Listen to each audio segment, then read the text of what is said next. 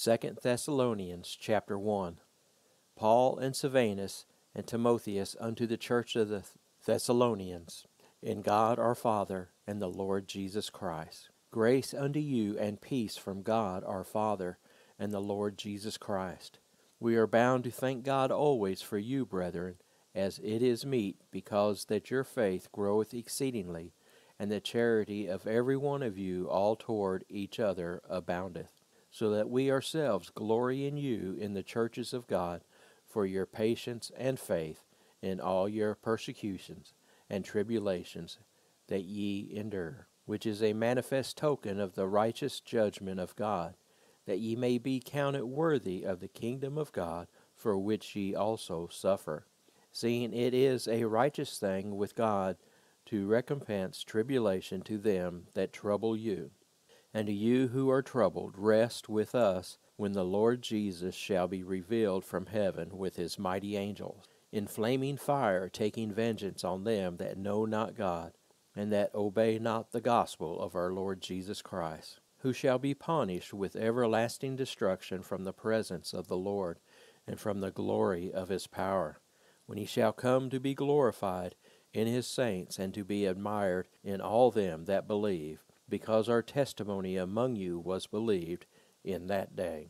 Wherefore also we pray always for you, that our God would count you worthy of this calling, and fulfill all the good pleasure of his goodness, and the work of faith with power, that the name of our Lord Jesus Christ may be glorified in you, and ye in him, according to the grace of our God and the Lord Jesus Christ.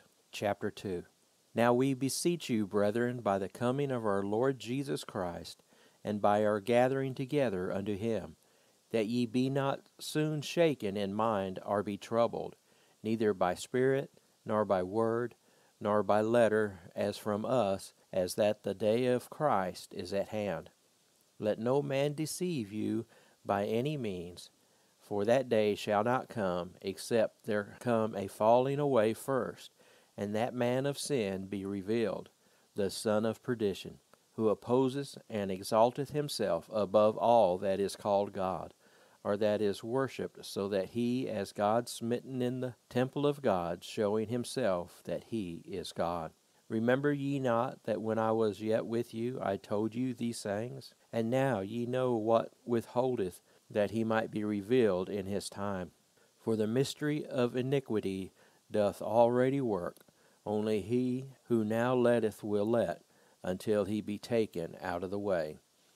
And then shall that wicked be revealed, whom the Lord shall consume with the spirit of his mouth, and shall destroy with the brightness of his coming.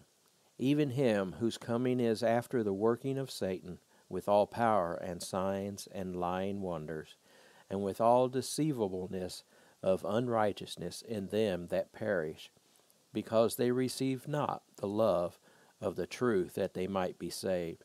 And for this cause God shall send them strong delusion, that they should believe a lie, that they all might be damned who believeth not the truth, but had pleasure in unrighteousness. But we are bound to give thanks always to God for you, brethren, beloved of the Lord, because God hath from the beginning chosen you to salvation, through sanctification of the Spirit and belief on the truth, whereunto he called you by our gospel to the obtaining of the glory of our Lord Jesus Christ.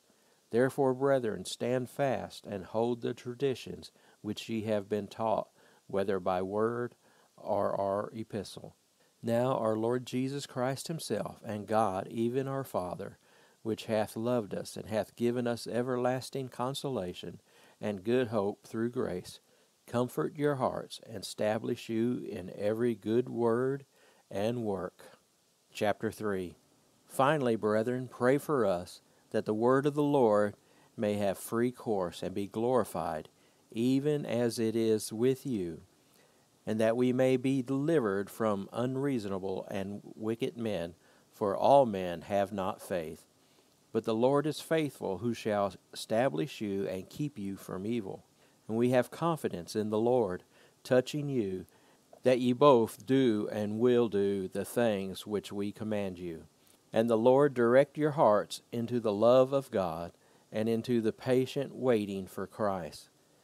Now we command you, brethren, in the name of our Lord Jesus Christ, that ye withdraw yourselves from every brother that walketh disorderly, and not after the tradition which he received of us. For yourselves know how ye ought to follow us, for we behaved not ourselves disorderly among you. Neither did we eat any man's bread for naught, but wrought with labor and travail night and day, that we might not be chargeable to any of you, not because we have not power, but to make ourselves an example unto you to follow us. For even when you were with us, this we commanded you, that if any would not work, neither should he eat. For we hear that there are some which walk among you disorderly, working not at all, but are busybodies. Now them that are such we command and exhort by our Lord Jesus Christ, that with quietness they work and eat their own bread. But ye, brethren, be not weary in well-doing. And if any man obey not our word by this epistle, note that man, and have no company with him, that he may be ashamed. Yet count him not as an enemy, but admonish him as a brother. Now the Lord of peace himself give you peace always, by all means. The Lord be with you all. The salutation of Paul with mine own hand, which is the token of every epistle, so I write. The grace of our Lord Jesus Christ be with you all. Amen.